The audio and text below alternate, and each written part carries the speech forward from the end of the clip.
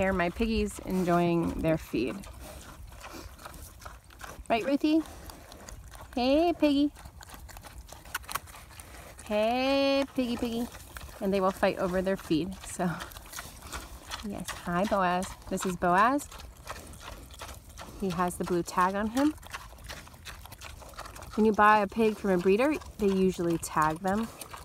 I don't personally like it. And Ruthie didn't like it, so the first few days home, she basically got hers ripped out.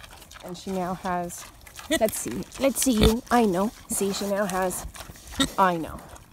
She now has a hole on the back of her ear, and I personally don't like it. I know it doesn't hurt them, but I don't like it.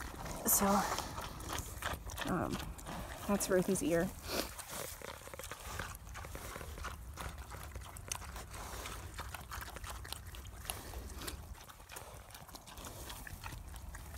I mean, I guess they tag them to keep track of who's who.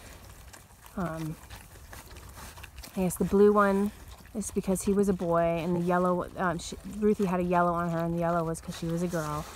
So it's just easy for them to grab. And I moved them up here, and I didn't get a chance to bring up their bowls yet, which is fine. You could feed pigs right on the ground, and they will not poop where they eat. They're very, very clean animals, actually. The misconception of pigs is pigs are dirty. They're only dirty because of the way you raise them. But pigs like to sleep and eat where they do not poop. So they like to find a spot, and they usually just poop in one spot. So let's see if we can find that. Here it is. So they're basically pooping right here right now, right in this corner. And if you go around and look at the rest of the garden area, you won't find their pig poop. They will not poop where they sleep, so their sleeping stays nice and clean, and they will not poop around where they're eating. And right now I've been feeding them. I fed them here, so you see there is no poop.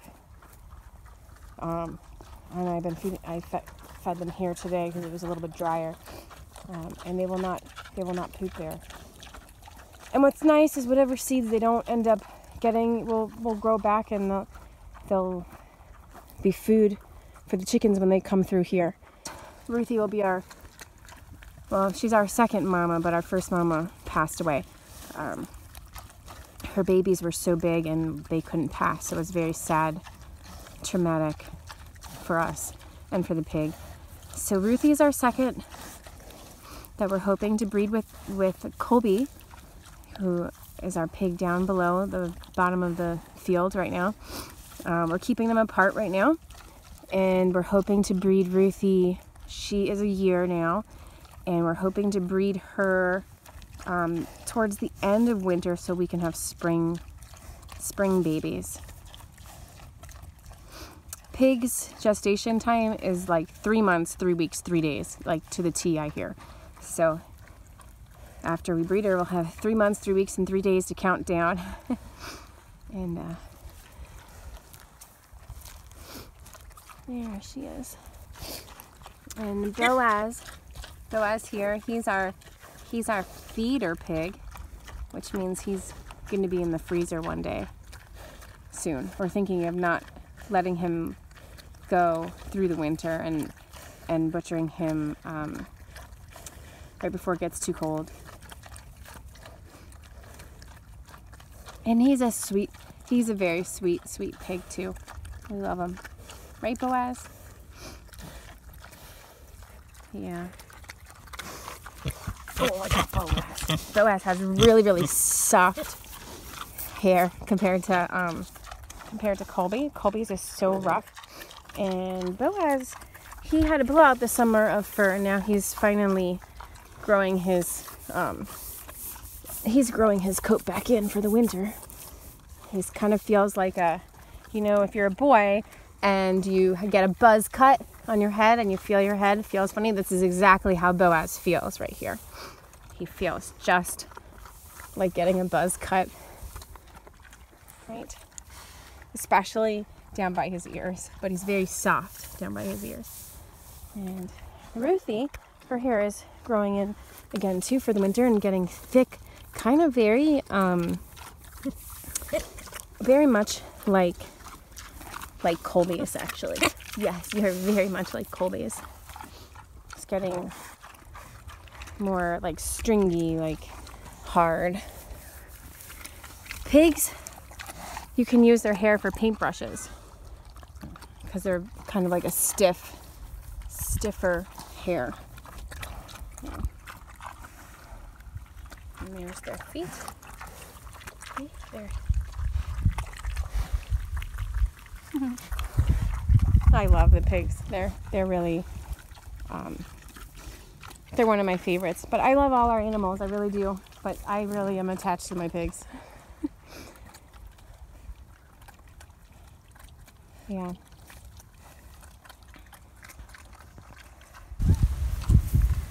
This is my wonderful Colby pig.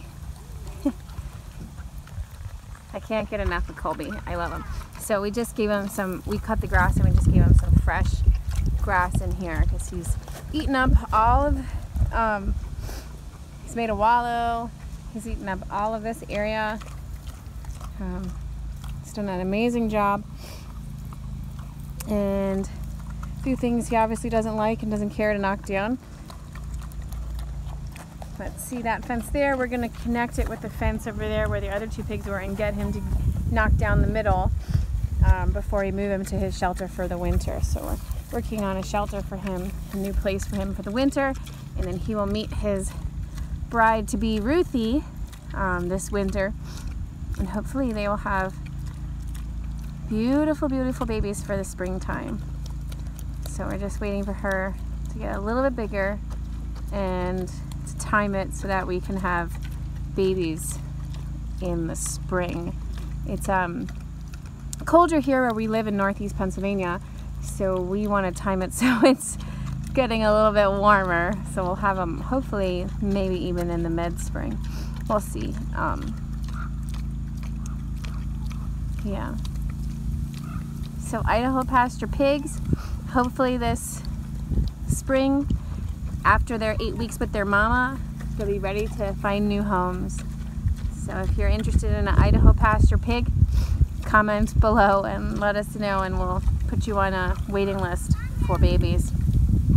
And we'll keep you posted. But he's my baby. Right, Colby boy? He's my baby. He's such a good, friendly pig. Yep. And he hasn't been using his shelter very much. He actually enjoys to sleep under the stars. So he made this mound and he sleeps in there. So I put a bunch of grass right there for him. He'll eat up all the grass I gave him, and we'll give him some more tonight. Idaho pasture pigs really enjoy fresh grass, especially Colby. He loves when you pick and give him fresh grass. Right, Colby? You're my boy.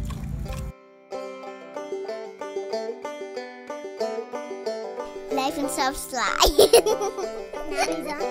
Like and subscribe.